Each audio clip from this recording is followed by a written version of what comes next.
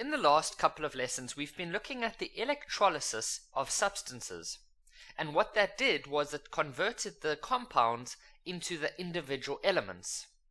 Now, when we looked at NaCl a few lessons ago, we said that it combines in a lattice structure like this due to the fact that it is ionic. And we said that we would have to heat it up to a very high temperature if we want to try and separate or break these bonds over here. And so when we do that, we would end up with Na or sodium ions and chlorine ions. But heating it up is not the only way to separate it. An easier way is to simply place it into water. And if the NaCl is soluble, which it is, NaCl is very soluble, it would simply dissolve. And so what happens is the following. We would take the NaCl, which would be in a solid form, and we would place it inside water. And what would happen is the water molecules, which are H2O, would surround themselves around the NaCl particles, and there would be a force of attraction occurring. There would be an intermolecular force of attraction. For example, we know that sodium is positively charged, and we know that the oxygens inside water, they are partially negative, and so we can see that there would be a force of attraction over there, and then the H's, which are positive, they would surround the Cl's, which are negative. But this would take place, well, there would be trillions and trillions of these water molecules, and if you add all of the forces of all of those water molecules, what you would see is that NaCl would actually pull apart into Na plus and Cl minus, and then all the water molecules would be surrounded. So you would have a whole lot of water molecules surrounding the sodium like that.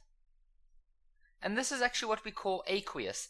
Aqueous is when something is surrounded by water. Okay, so we could either heat up NaCl, and that's where we called it molten, or we can dissolve it in water, and then we'd call it aqueous.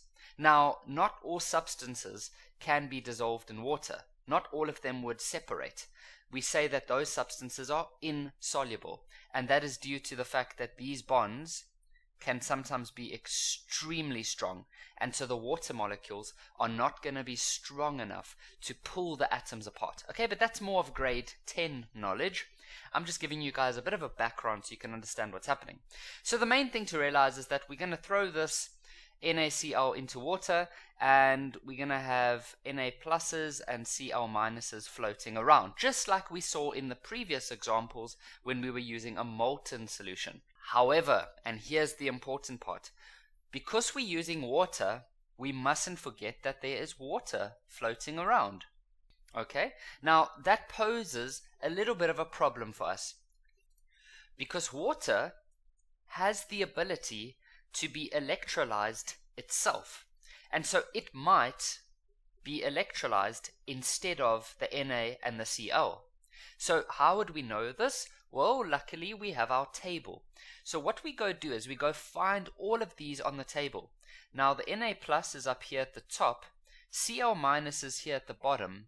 Now there are many waters on this table.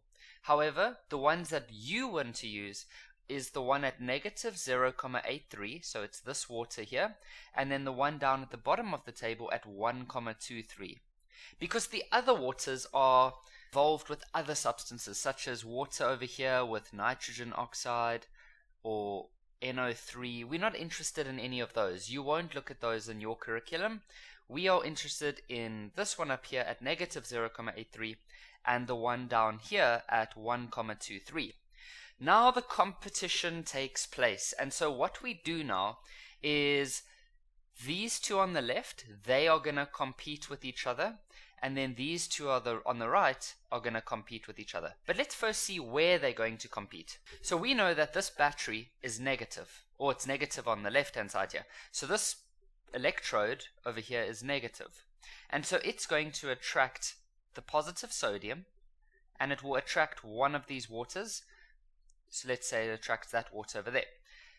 Now those are going to compete, and so on our table, we can see that we are now comparing these two. So Kevin, how do we compare them? Well, good question. What we do is we look at this arrow going down the side, and we see which one is lower down. Because we can see that the lower down you go, you become an increasing oxidizing, we have an increasing oxidizing ability. And so the water is going to win. And so, in fact, sodium, nothing is going to happen to the sodium.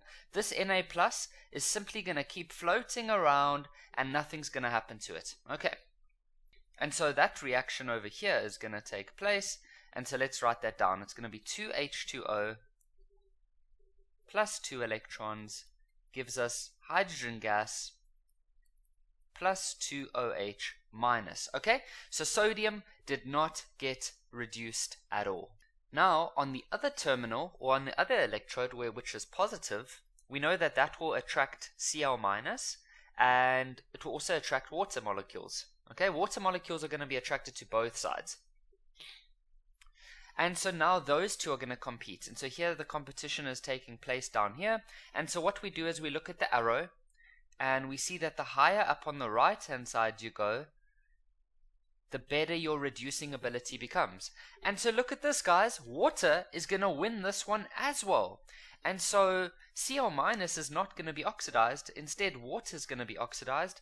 And so at this terminal, or this electrode, we're going to have 2H2O becoming oxygen plus, oh no, I've blocked out that thing over there, 4 hydrogen ions plus 4 electrons. And so if you were to try and electrolyze sodium chloride by using water, well, good luck to you, because you're not actually going to be able to do anything. The water is going to win. Okay?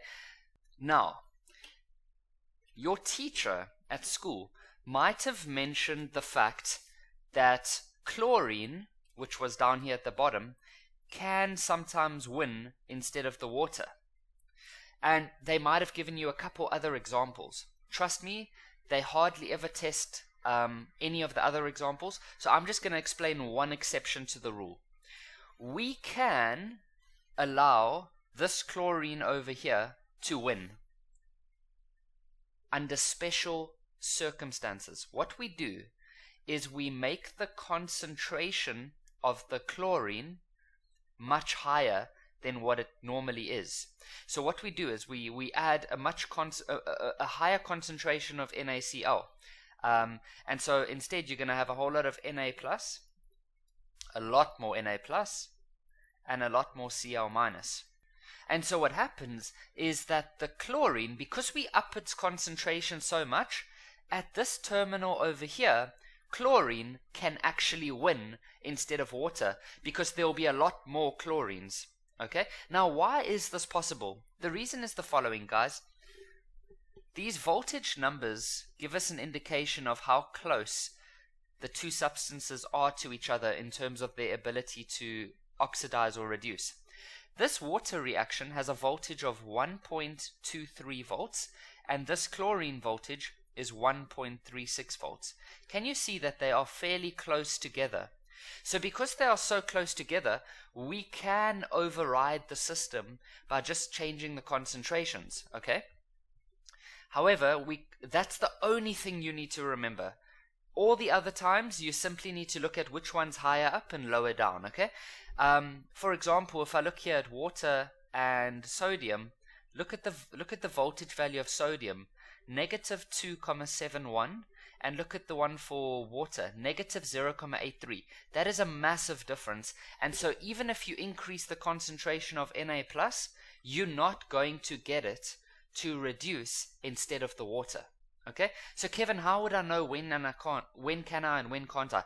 Guys, that is a long story. Don't worry about it. Trust me, just remember that if they use concentrated chlorine or sodium chloride, then the chlorine will win over here instead of the water. So look out in the test for words such as dilute.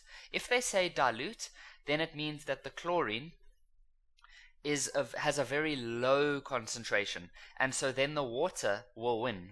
But if they start using words like concentrated, then it means that there's a lot of chlorine, and then the chlorine will win. Usually in the exams they try and make it quite obvious, so don't stress too much about that. And this is the only one that you need to remember. They don't test you on the other types, okay? So I hope that that makes sense. I will reinforce this in future videos or in the next couple of lessons. Thanks for watching.